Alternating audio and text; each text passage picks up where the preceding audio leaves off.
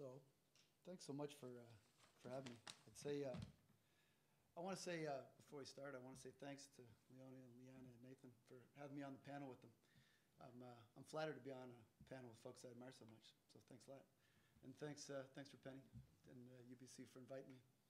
And maybe more than that, I want to say and acknowledge that when we're talking about Vancouver, we're talking about the unceded and occupied territory of Musqueam, Squamish, and Tsleil-Waututh folks. And I want to say thanks so much for the generosity in hosting us here. So I want to talk just a little bit today about the present and the future of Vancouver in the context of gentrification and displacement. And those are terms that are used kind of ubiquitously and profligately in so many different ways and for so many different reasons. And I just want to try to add just a tiny little thing here today. And in much of my work and much of the circles I roll in, there's kind of a constant backbeat drone of conversation about gentrification. And if you live in East Vancouver and you still rent and hang out in lefty circles, it's whatever's more than constant. And the definitional constraints and the causes and the effects of gentrification are pretty fuzzy in lots of respects and certainly contested. And in many of the conversations I have, there's actually very little shared agreement about what that actually means, about what displacement means. But I have noticed, and I've noticed this among my colleagues and myself certainly, is that when we're talking about gentrification and displacement, we're often talking, in fact, actually, we're almost always talking about somebody else. It's always somebody else, somebody who has a little bit more privilege than we do, who we're talking about, who is doing that displacement. And I think it's absolutely and certainly the case that in a dynamic city region like Vancouver, certain people are going to be constantly getting pushed out, pushed around, pushed in certain directions. And that leads to a certain amount of contestation about who qualifies as authentic residents. Who are the folks that have authentic claim to particular places, particular pieces of land? And I hear that in my neighborhood. I live just off the drive for the last 25 years. And I hear people say, settler people say, I'm not going to be able to, to live any longer in my neighborhood. And I wonder what that means exactly. I wonder, what do you mean by my land? What do you mean by my territory? Who actually has a legitimate claim to particular pieces of property? And on what basis might we claim displacement? And so I've been interested. I've been poking around these questions for a long time. And the other day I had a group of MA students in Portland, and we were visiting. We do trips to Portland. I run trips to Portland and then Seattle in alternate years, and so we took a pack of urban studies students down to Portland. And those of you that know that city will know that the northeast of Portland was once a thriving and historically African-American community that has largely now been dispersed. And so we spent some time ago doing some research and meeting with some people up in the northeast. And we Portland had a fairly small black population, but it's now scattered all through the kind of suburban and Washington and far eastern regions of Portland. And so we were doing this workshop with this guy called John Washington, who was one of the co-presidents of the Northeast Business Association. And he said, the moment that I knew black people were screwed in Portland, the moment I saw the bike lanes come in. And you could see a whole bunch of our students kind of stiffen. And then Joyce Nelson is a friend of mine and a co-president of the Business Association. She says, yep, and I knew black people were fucked as soon as the community gardens came right after that. And you could see, you could feel myself going, uh-huh. And you could look around and see a lot of our students, super great, excellent students, blanch. How could a bike lane be a bad thing? What are you talking about? What could be possibly wrong with the community garden? Like that's as benign and friendly as it gets. And so in that spirit, I want to talk just for a second about, if you could forgive me for a second, just I want to talk about myself. I spent a long time, seasoned warrior felt a bit much, but I spent a long time. I spent 25 years living in East Vancouver, my whole adult life. And that whole time, for 25 years, I've been engaged in activist community work and organizing in a very, very small stretch of territory. I've always rented. I've rented the same house for the last 16 years. My house is full of kids, some of mine, lots of whom aren't.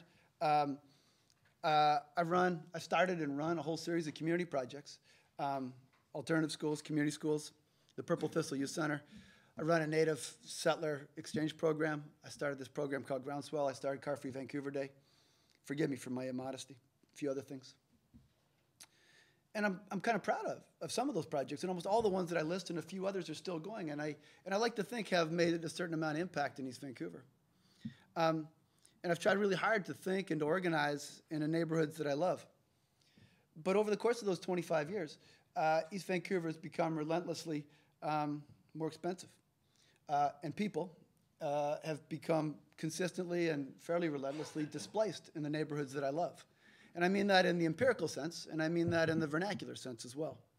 And I mean that in the very specific sense of seeing my friends, my close neighbors, my family members, some of my daughters, not able to live in neighborhoods where they grew up, having to be forced further and further to margins. And the pressure that all of us feel in East Vancouver from housing costs across the kind of housing spectrum is significant, and I think seeps into almost every aspect of our lives. And I think I should be, if I were to be honest, which I am periodically, I think I bear a fairly significant load of responsibility for that. I like to think that many of the projects that I've run and started and continue to run in my activist and community organizing work have done something to make my neighborhoods, a very small 2-mile stretch that I've really spent my life in, from Commercial Drive to the downtown east side, a very small stretch. I think I've done something to add to those places, to make them funner, to make them funkier, to make them more equitable, to make them more welcoming. And relentlessly, given the logics of late capitalism, those activities have contributed significantly to making the neighborhoods more attractive, and thus more eligible and much more open to predatory capitalism. I think that is undeniable. And it might be that my activities have had inadvertent side effects, unintended consequences, or maybe not. And so, and I find myself now at 45 years old looking back and wondering about a legacy of my activities in neighborhoods and communities with neighbors that I love that it may in fact have been fundamentally destructive. And I think if I were to be honest, I legitimately have played a significant and perhaps pervasive role in forcing my friends, family, and neighbors out of the homes and out of the neighborhoods which they've lived in for a long time. That's not necessarily the best feeling in the world. And it's a story that's told in low-income neighborhoods, and it's a classic story of gentrification and displacement and dispossession that's happened for generations and generations. It's a cliche story of low-income neighborhoods whereby low-income, community-minded, civically-minded artists, activists move in, beatify it, gentrify it, make it more interesting, and then are forced out by people who can afford the newly attractiveness of those neighborhoods. So I think back to that, and I think, well, what should I have been done then? What should I have been doing? Maybe it would have been a whole lot, if I were really interested in these neighbors, if I were really interested in my friends in this community, maybe the better thing would have been to start then, doing some drive-bys. Maybe I should have been chucking garbage around. Maybe I should have been, I should have been leaving those low-income kids that I've worked with for 25 years alone. Maybe I should have done everything I could to make the neighborhood less attractive. Then at least a whole bunch of us could have stayed. So, and then that leads me then, of course, to particular junctures. And well, what the hell am I supposed to do? That sounds stupid. Am I supposed to make my neighborhood less attractive? Am I supposed to make my neighborhood less cool to be in? How am I supposed to behave? How are everyday people supposed to behave? And in the context of a planning school, then how can planners behave? In the absence of significant shifts in global capitalism, given the realities of what we live in, and given what my friend Bob, as he would have said last night, probably would say to me, he said, I didn't make the goddamn ocean, I just swim in it. Well, how am I supposed to swim then? How are we supposed to move? And how can we think, and how can we act, and how can we act collectively together? So I got a couple of just short points, just that as I've been trying to piece these ideas together and to think about how to move. And one of the things is that I know that many of the core decision-making folks that I've talked with in my research over the years, and who are responsible in many ways for Vancouver's successes, and those are many and those are significant and shouldn't be derided, but have a tendency to act as if Vancouver's descent into the second least affordable housing market in the world was just an ancillary issue. It was just happened by accident. And in fact, one planner told me it was just something we didn't think about. One very senior planner told me that. Another planner that I met with, who's had a very significant role in Vancouver the last 20 years, said, well, look, it's a beautiful place and we've done so well, so of course it's going to be expensive. That's just the way it works. And the language speaks as if equity issues, of issues of affordability, as if issues of poverty and low-income residents were somehow beyond the control of decision makers, that it was just something that just happened and we couldn't do much about it. And I would just suggest to you that tonight across the globe, there's 1 billion people approximately that are going to go to sleep hungry tonight. And they're not going to sleep hungry tonight because there's not enough food in the world. People estimate that there's more than, there's 1.5 times as much food as we need to feed every person in the world, but still there's 1 billion people going to sleep hungry tonight. There are people that are going homeless, houseless, and underhoused in Vancouver, not because there isn't enough money and resources to build homes. Those are actual political decisions. Decisions that have been made to spend money, to spend resources on other things. $500 million stadium roofs, convention centers, etc. But that's not just a particular set of decisions. Those are ongoing sets of decisions. And to constantly defer / genuflect to the market, whatever that might mean, is a very particular and very substantive political choice. Secondly, point that I'd like to add to this, and this is just really kind of echoing a lot of really good work my pal and colleague Glenn Coulthard has kind of worked through brilliantly. He says that in lots of senses, and this is, I think, true, it makes sense to view narratives of gentrification and displacement through a lens of colonialism, that the urban frontier becomes just one other level of dispossession. And I think that's right to point to gentrification as colonization. I think we risk then thinking about anti-gentrification efforts in a decontextualized and very fuzzy sort of set of claims about the commons that tends to inadvertently treat settler colonial cities as urban nullius, as space void of indigenous sovereignty, spaces void of previous occupation by now marginalized and low-income residents. And finally, and these are a third interconnected point that I'll cut short here a little bit, is that I think phrases and conversations around density, which I'm interested in, mostly sympathetic to, oftentimes are framed in rather vapid ways, as if density itself were amelioratory of dispossession and displacement. And I'll submit to you that we need an ongoing and much more rigorous interrogation of what we mean when we talk about development.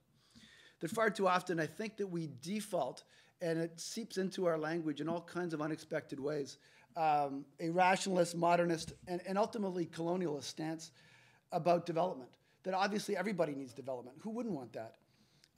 And that I think that that's a stance that defaults to development is ultimately about arrogance, improvement, and narratives of progress that I think we need to challenge. Not in others, not in those people who are doing development, but I think in ourselves.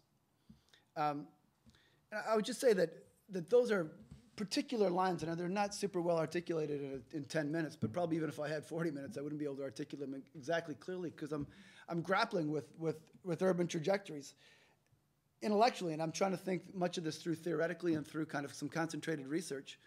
But that's really kind of an ancillary thing. Really what I'm trying to do for myself is in an everyday kind of quotidian, kind of, frankly speaking, emotional way, is trying to think about, what do I do? How do I act? And I think I'll extrapolate that to some kind of we. How do people with good intentions, how do we resist displacement and gentrification? And how do we resist narratives that apparently make them appear to be inevitable? And I would suggest to you that the narratives by which we often default to, narratives of development, are not just borrow and build on, but explicitly reference the colonial infrastructures and the colonial mentalities by which Vancouver itself was founded.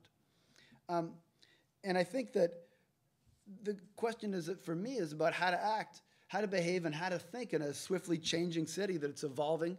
How can we embrace difference? How can we embrace the influx of others, which I think is perhaps one of the very best things about the city, to how to embrace a fluid city, a city that is constantly liquid and constantly changing, that doesn't then involve, by necessity, displacement and marginalization of low-income populations that tend to get forced further and further to the periphery, where their economic and social marginalization is augmented by physical isolation. And how can we do that without deliberately or inadvertently replicating colonial relationships?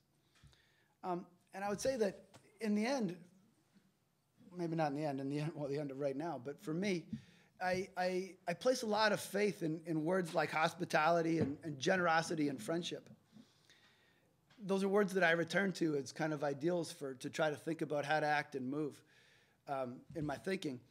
And I think if I were to be frank, a review of much of my activity, as proud as I am of some of it over the last 25 years and much of my activist work, I'm very far from convinced that I have consistently lived up to those ideals. And I think that the question that I would like to ask going forward is how can I, and perhaps we, do right by our neighbors? Thanks so much, folks.